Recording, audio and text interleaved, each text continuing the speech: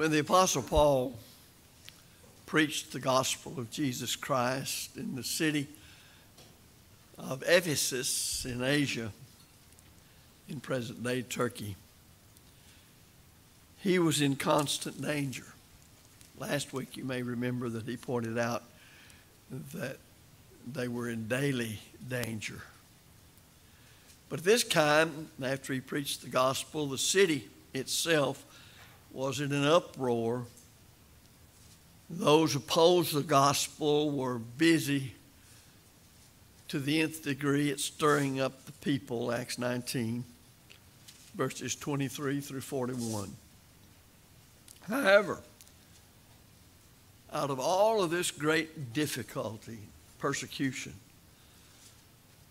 Paul wrote that he intended to remain in Ephesus for some time to come, and here's what he said. For a great door and effectual is opened unto me, and there are many adversaries. 1 Corinthians chapter 16 and verse 9. Quite often,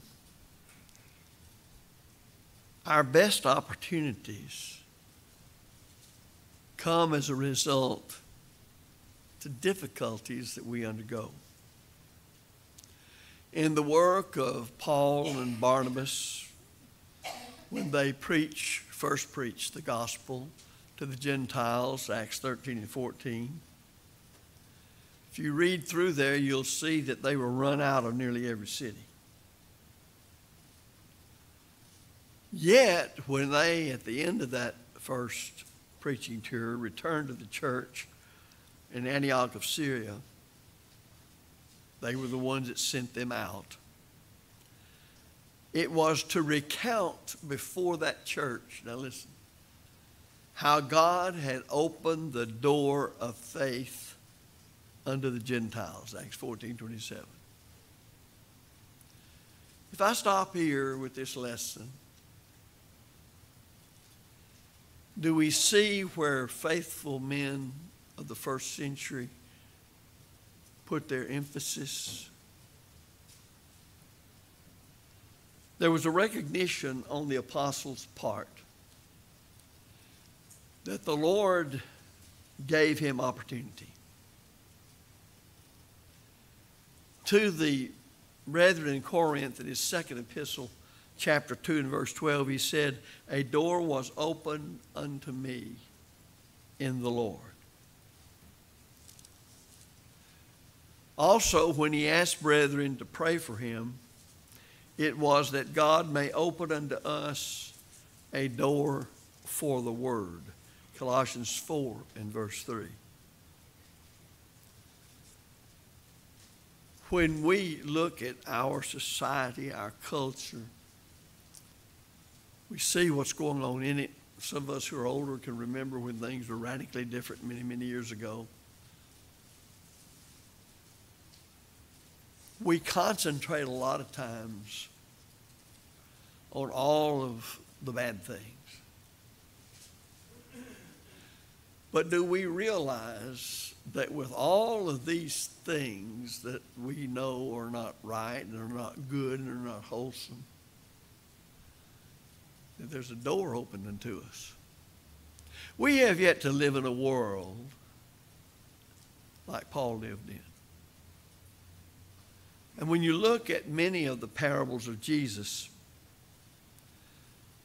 he emphasized, look for the opportunities God has given us. All too often we don't see them because we're looking at the closed doors or what we think are closed. But he gives us many opportunities. And they come many times and it seems so strange that there will be an opportunity there. And I speak, of course, in preaching the word, defending the faith. What Jesus said in the book of Revelation to the church in Philadelphia, Revelation 3:8, I think is quite typical of the opportunities for us. Because there the Lord says, behold. Well, behold means look at it. It's there. See it? There's the door. I've set before thee an open door. I like the next part. And no man can shut it. Do we look for the open doors? And do we realize that many times they come because of difficulty and problems and even persecution? Whatever talent we have, whether it's 1 or 3 or 10 or whatever, our Lord expects us to use our talent or talents of opportunity.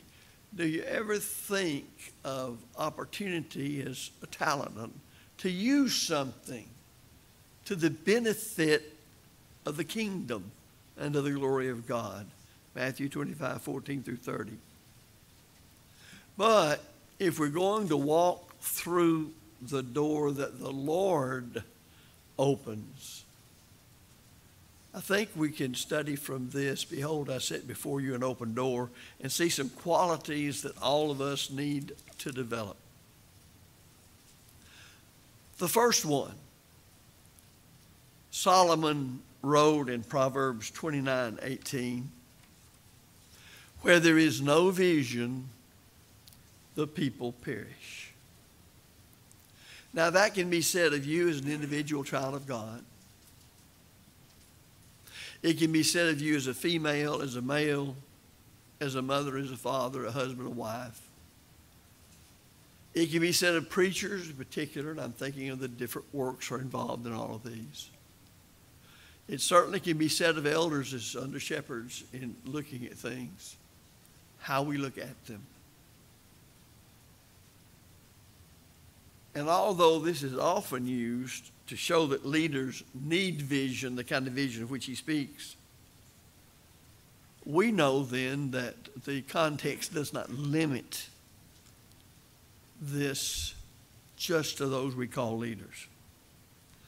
Every one of us, if we're faithful to God, young or old or whatever, we all need the vision to see the open doors. It is written by the inspired Hebrews writer of Moses in Hebrews 11:27. He endured. Don't you want that put on your tombstone? He endured. He was steadfast in the faith. He didn't give up. He fought the good fight. Hebrews 11:27 says he endured, but now notice what he said. As seeing him who is invisible. How do you see somebody that you can't see? How do you see what's invisible? Well, it's invisible to the physical eye through the 5 senses, but it's not invisible to the eye of faith. We see all manner of things nobody else can see because we understand the truth of the Bible. And we see things in the light of the Bible. For faith comes by hearing, and hearing by the word of God, Romans 10:17. That's how we walk by faith and not by sight, 2 Corinthians 5:7. Maybe that's the solution for us in seeing our opportunities, in seeing the open doors that the Lord has opened. You know, it doesn't do any good if the door's open, but you don't ever see it, and therefore you can't go through it. So we have to see the open door. And that means great dependence upon him as he teaches us in his word. It means seeing life as God sees life, not as people without knowledge of the Bible see it, as worldly people who operate on a level that's totally different from what God's faithful people operate on. When we depend on God, when we seek his will to do it, when we look for strength from him, we'll begin to see these doors that open. But until we do that, it's almost like we have a mask on over our eyes. We only see as the world sees. And it's a shame when members of the church citizens of the kingdom of heaven. Those who say they have the expectation of heaven when they die do not see through the eye of faith the many open doors that are before us. We only see things as the world sees them.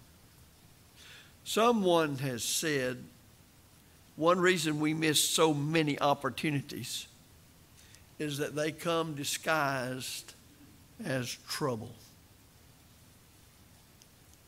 Maybe we need to look at the trouble in our lives and see the open doors that are there. We always like the bed of roses, but that's not the way things get done. You know, even our greatly patriotic 13 colonies of so many years ago, on a carnal level of forming a nation, realized that they were sunshine patriots. They were really big and bold when nobody was there to hang them because of their beliefs. But when the storm clouds came, they couldn't be found. They were running, hiding. And so it can be with us in the spiritual kingdom of the Lord. It's easy to declare, oh, how love I thy law is my meditation all the day. Oh, how I love Jesus, until we have to put our neck on the chopping block. There's much truth, I think, to the one reason we miss so many opportunities, because they're disguised as trouble.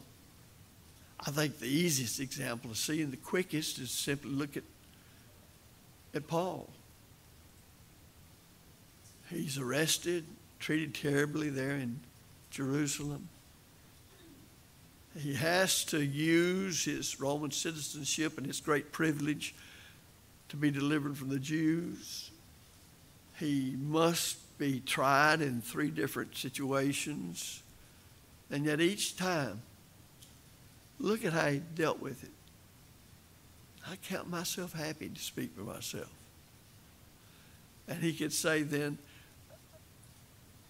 I not only wish that you were all together as I am, except these bonds.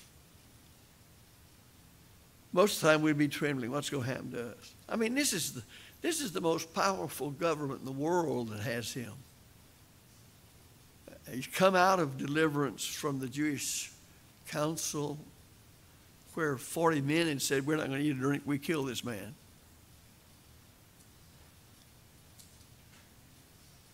He's before Felix, and he's before Festus, and he's before Agrippa. And he stays in jail, so to speak, for 2 years before he ever makes the trip to Rome. Look what a mess that was.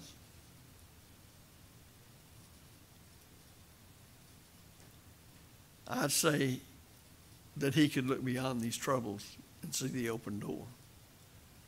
When a friend suffers in sickness or death of a loved one, do we see that as an opportunity to do God's will? Proverbs 25:11 gives us some wisdom. A word fitly spoken is like apples of gold and pictures of silver. All too often we allow open doors to close because we feel there's no mistake made by our silence. We just let somebody else get up and do it. If you really want to know what that's like, get into great controversy among brethren and see who stands with you. As Brother Roy Deaver said when they were fighting the anti-ism of 70 years ago, 60 years ago, he said we had a lot of people behind us, way behind us. So we need to realize what's said in Ecclesiastes chapter 3 and verse 7, that there's a time for silence, but then there's a time to speak. Open doors to help needy people. Open doors to encourage the brethren to stay with the truth no matter where everybody else is going or what they're doing. But we have to be oriented and trained to see those open doors. That's the first thing then, is that we must have a vision to see and where that vision comes from and train ourselves accordingly. The next thing is that we must live by faith to conquer. Well, I've already touched on that, haven't I? But I'm interested in conquering. The way the Bible describes that as the faithful person overcomes evil with good and eventually ends in heaven. That open door of which Paul wrote to the Christians at Corinth was opened by the Lord. He spoke to Paul in Corinth, and here's what he said. Be not afraid, but speak and hold not thy peace, for I am with thee, and no man will set on thee to harm thee. Acts 18:9. Well, I will grant you that that's miraculous intervention by God to tell him, go ahead and do it. I've got it all under control. But because God does not reveal specifically on certain matters to different ones of us what he did to Paul here regarding Paul speaking the truth, boldly doing it, doesn't mean that he's not with us. If it says anything, if he was with Paul, he'll be with me if I'm so determined to do his will from a pure heart fervently. And it was this assurance of faith that enabled that great apostle Paul to persevere, even under tremendous and severe persecution. If you look at the faith in the lives of the children of Israel in crossing the Red Sea as they ran from the Egyptians, you can see some things that are rather interesting, written aforetime for our learning, with the Egyptian army that was just behind them. You can see they were ready to give up. I don't know what they thought when they called to mind, if they did it all those plagues that God brought upon them that caused them to be let go in the first place. But here's what Moses said to them when they saw the armies of Pharaoh coming after them. Be not afraid. Stand still and see the salvation of the Lord. Exodus 14:13. The Red Sea was parted by God. And later in that great chapter on the worthies of faith of the Old Testament, in Hebrews 11:29, by faith they passed through the Red Sea as by dry land. Now, as weak as they were and as fickle as they were, if it was by faith, then they did what Moses told them to do, as he was the one directing them on behalf of God. And the Bible says they had faith and they passed through as on dry land. I'm sure it took a great deal of courage to launch out into the Red Sea, as it was. I don't think we think about that part sometimes, and that water standing up on both sides, the clouds above them, and you're told to go. It takes the same kind of courage to achieve great things in service to our Lord today as Christians. As you read about Paul, Paul's triumphant cry was, thanks be to God who giveth us the victory through our Lord Jesus Christ. 1 Corinthians 15:57. Now, I quote verse 58 a lot of times, but this is the one that precedes it. Verse 58 is, be ye steadfast, unmovable, always abounding in the work of the Lord. For as much as you know your labor is not in vain in the Lord. Well, this is the verse that precedes it. Thanks be to God who giveth us the victory through our Lord Jesus Christ. Can we still say that? Do we ever in our prayers express thanks to God who gives us the victory? Our victory in Christ is explained by the Apostle John in 1 John chapter 5 and verse number 4. He says, this is the victory that overcomes the world, even our faith. So how strong is my faith? Remembering that our faith is dependent upon what the Bible says. I can't just say, well, I believe thus and so. No, what you're saying is when you believe such and so, if you say it correctly, is that here's what the Bible says about it. We will never use our open doors until we have the faith to use them. And we're taught plainly in Romans 1 that we're to live by faith. And it means so much more than just simply saying God exists, Jesus is the Christ, He's our Savior, and the Bible's the Word of God. It means putting into practice in everyday living these things. So to live by faith means believing God, putting our trust in the will of God and the promises of God. And thus you could say then, as Paul did in Romans 8:31, if God be for us, who can be against us? It was this kind of faith that enabled the great apostle Paul in Philippians chapter 4, verse 13 to say, I can do all things through Christ, which strengtheneth me. Can't we say that? Is this just for Paul or another apostle? Or is this the truth of God about every genuinely faithful member of the church? Well, when we read this in our own private study, do we not think, I can too? I can do all things through Christ which strengthens me. We're taught to draw near to God, and He'll draw near to us. I don't know how to do that except through praying like He wants me to pray, studying like He wants me to study, and obeying Him. Is there another way that you draw near to God so He'll draw near to us? Abraham was called the friend of God. Why? Because when he heard God's commandments, he obeyed them.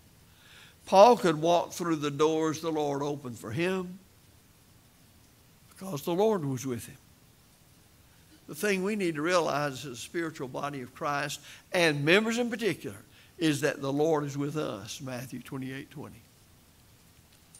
So we need to have a vision and we need to have faith, and there must be a sacrificial spirit on our part. There is a cost to going through these doors. We might call it a hazard. And that's true in anything that's really worth doing it. Those good, the Good Samaritan, not those, but anybody that would walk in his steps.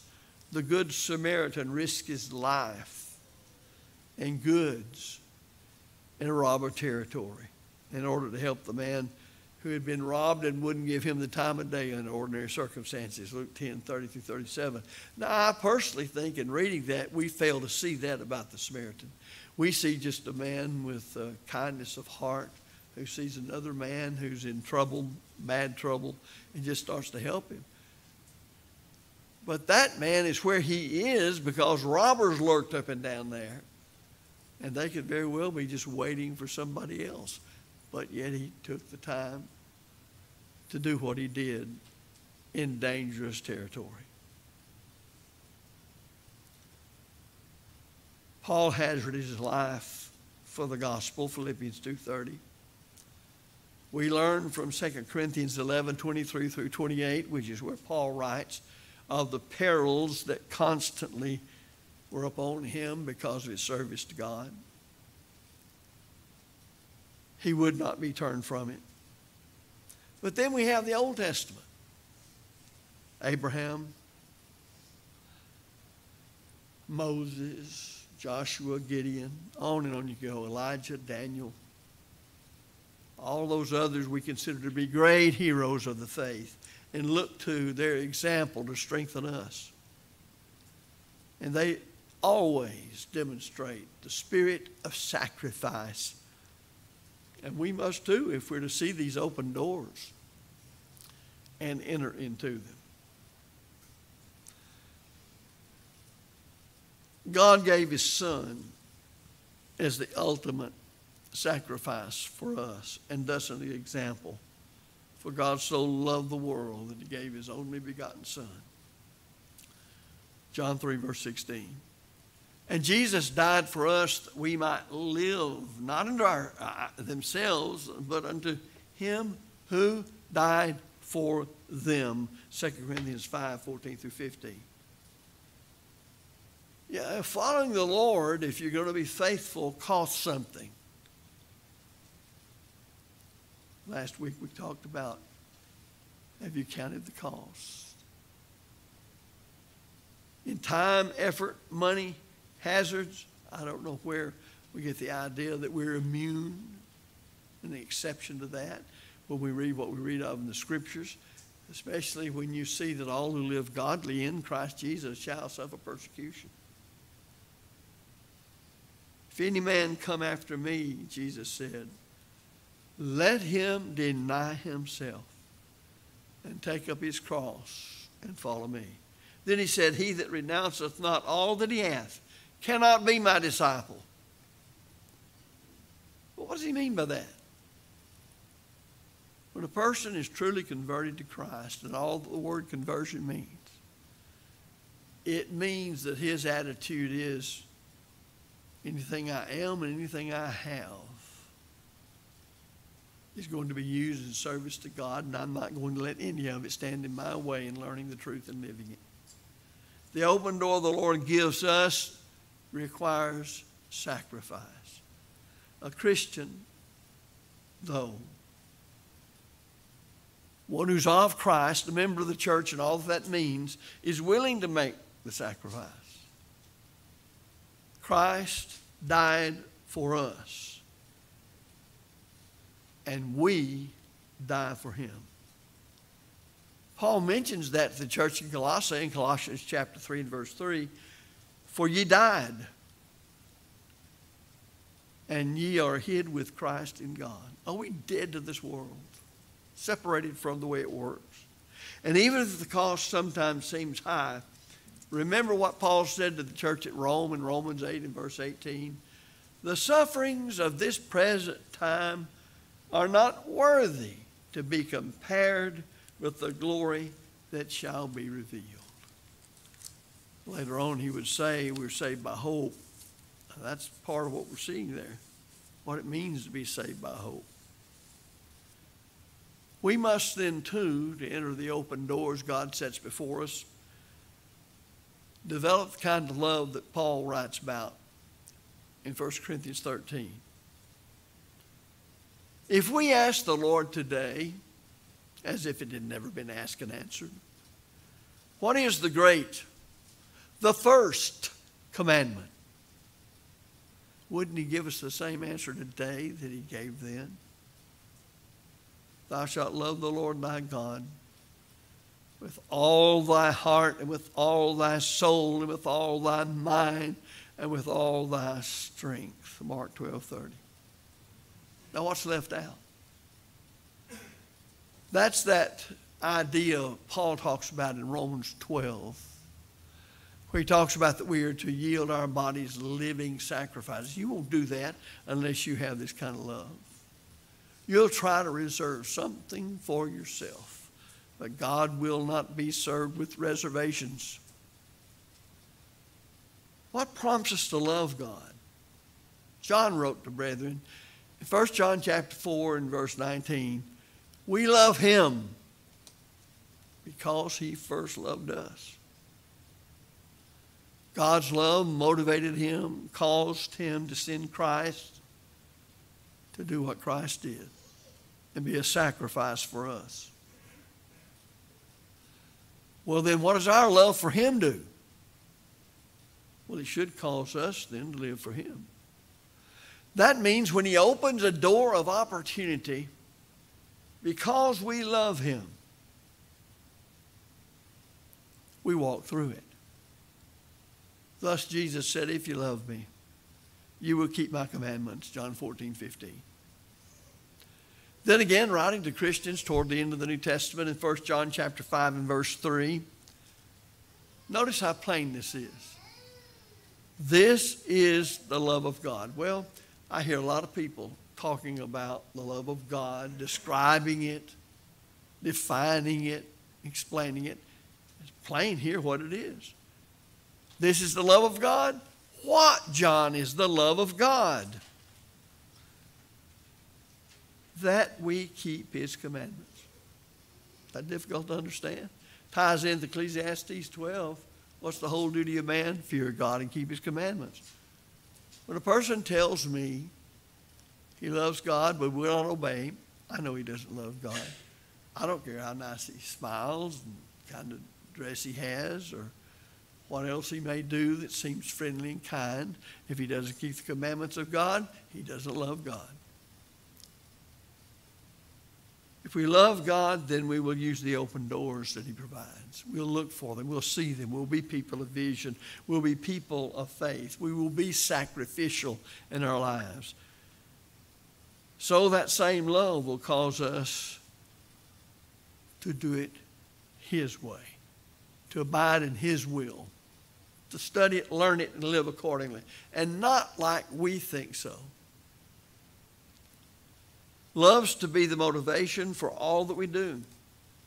Paul said, 1 Corinthians 16:4, remember just a few chapters before that, he wrote the great treatise on love. He said, let all you do be done in love. Love is going to determine whether or not we do what the Lord tells us, period.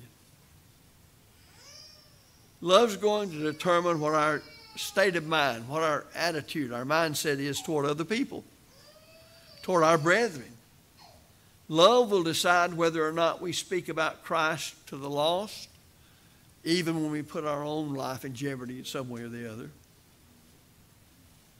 1 Corinthians 13, love suffers long and is kind. Love, and we need to learn this lesson, goes the second mile, Matthew 5.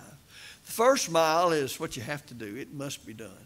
The second mile is where you put in more than you have to do. When I see people in the churches I have all my life say, well, do I have to do this and do I have to do that?